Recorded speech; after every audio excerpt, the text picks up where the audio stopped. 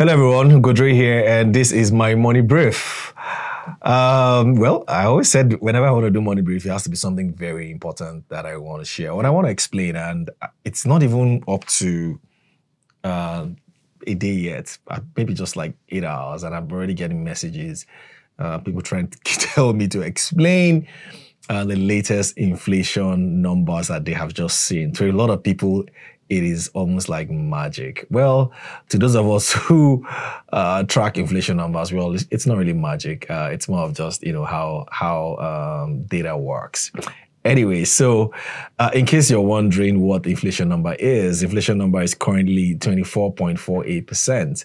All of a sudden, we just went from 34% to 24.48%, a huge 10% drop in just 1 month. So how did that happen? Well, I'll be explaining that in my money brief.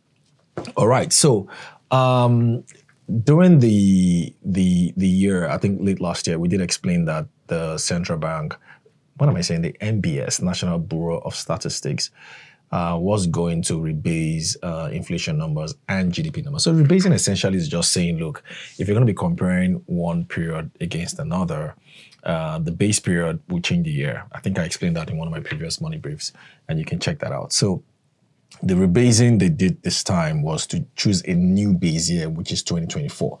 But beyond that, changing the base year, they also essentially changed the weighting of components that we measure as inflation. And I'm just going to call out some here quickly. So food and beverage inflation is now 40%. It used to be 51.8%. And then let's go to another big one. Housing, water, electricity, gas, and other fuels used to be 16.7%. So before, between food and housing, food and non-alcoholic beverages, as well as housing, water, electricity, gas, and other fuels, which is bundled together, was about 70-something% of our entire, basket of what we measure in terms of inflation. But of course, Nigerians consume a whole lot more things, a diverse basket of things. So is that weighting still reflective of what Nigerians spend their money on? I guess the answer is probably no. And that's why the NBS decided to change the composition of what we measure. And so you now have food inflation go from 51.8% to 40%. You now have housing, water, electricity, gas, and other fuels go from 16.7% to 8.4%, right? Then you now have increases. You now have transport, which I guess Nigerians spend a lot of money on transport, go from 6.5% to 10.7%. You see, that's an increase. And then you now have information and communication, because we spend a lot on data and calls, go from 0.7% to 3.3% of the entire weighting. So information and communications basically more than tripled, right?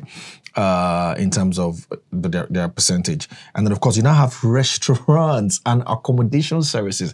This is one that I really don't get, but I guess they're assuming that a lot of Nigerians spend money eating out in restaurants, right? And restaurants could be just your regular mama puta and any of these places, not just the posh ones, but restaurants and accommodation services went from 1.2% to 12.9% of what we rebase. So now, essentially, that would obviously impact how inflation is calculated.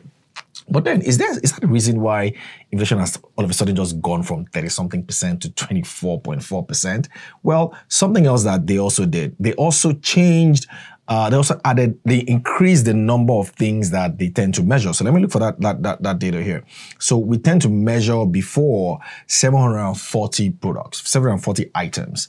And then we now measure 934. So they've increased the number. So imagine that maybe before they used to add sardine as one of those things Nigerians eat a lot. But what if we don't eat sardine anymore? What if we eat noodles more, right? So they essentially switched that. Then they also did a lot of classifications. Instead of having 1,999 divisions, 12 divisions, I beg your pardon, in 1999, they now have 13 divisions as well.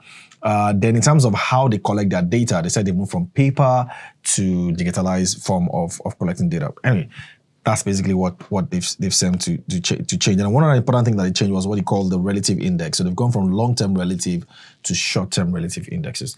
I don't want to bore you guys with all that jargon. The key thing is, how did we go from 34% to 24.4%?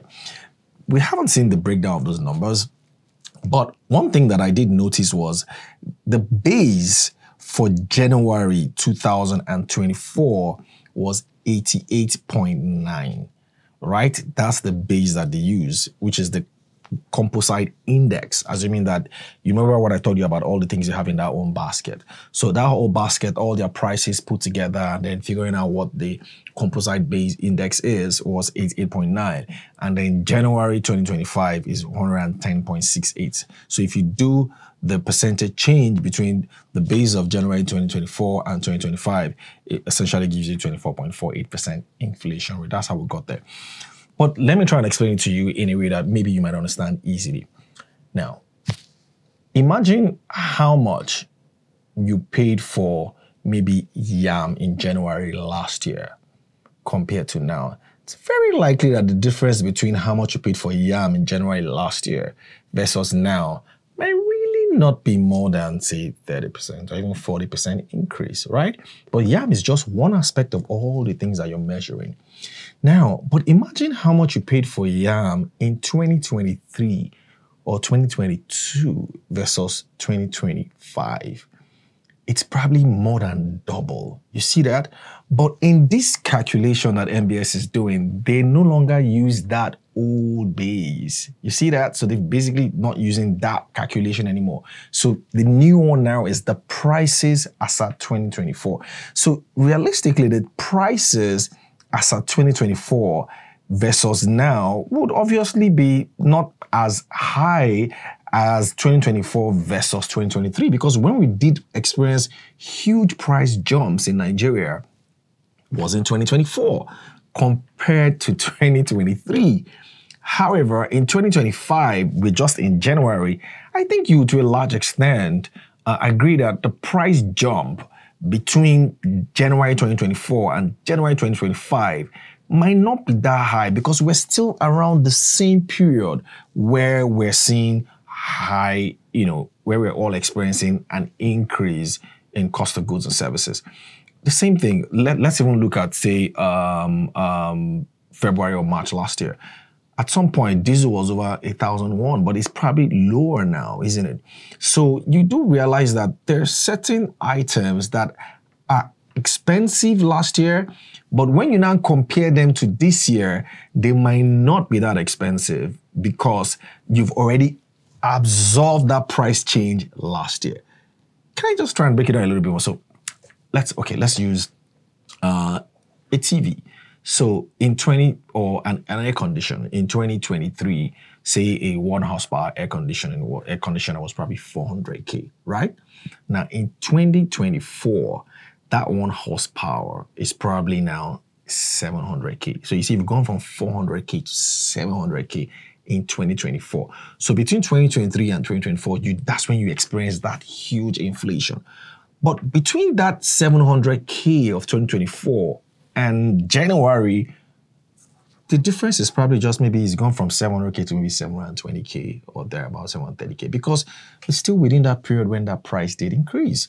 So that is what I think is going on here and why you saw inflation drop like that. I mean, but to a lot of Nigerians, I'm sure it doesn't really reflect your reality. And yes, it doesn't, because you still kind of feel that hangover of price increases that we experienced the whole of 2024. But I'm pretty sure that hangover might not be as much as it was in 2025 January, because I mean, a lot of people have seen that fuel prices have gone down. How much you used to pay for your tank is no longer what it is today. Transportation has gone up, but it hasn't gone up in January compared to maybe a few months before. But if you want to look at January versus, say, 2 years ago, then you know that it's gone up. So that essentially is my own explanation of why inflation rate is 24.48% in January. Now, this is a good thing. Well, it has its own good, because it does mean that, well, everything falls as well, because MPR is likely going to go down. That's just monetary policy rate that the central bank uses to sort of manage the economy, or the interest rates in the economy. So that means interest rates on your loans might probably go down. You might see interest rates on that cross-border also go down. You might see prices also be adjusted as well.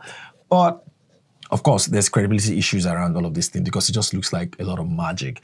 I guess maybe the MBS needs to come out and explain it a lot better, provide a bit more data into how that composition of CPI was actually done. I mean, we know the metrics, we know the indices, but the real calculation itself, I think it should just be subject to some kind of external scrutiny. Let people just see it and be pretty sure, because Nigerians do want to know how we've gone down. So again, it doesn't mean that things are all of a sudden better. It's just inflation at the end of the day is just how you measure prices between one period and another. So the base has been shifted, and that is why it kind of looks like inflation has dropped. And I'm sure you would agree with me that the price between January and now might not be as significantly different as maybe 2 years ago, January and today.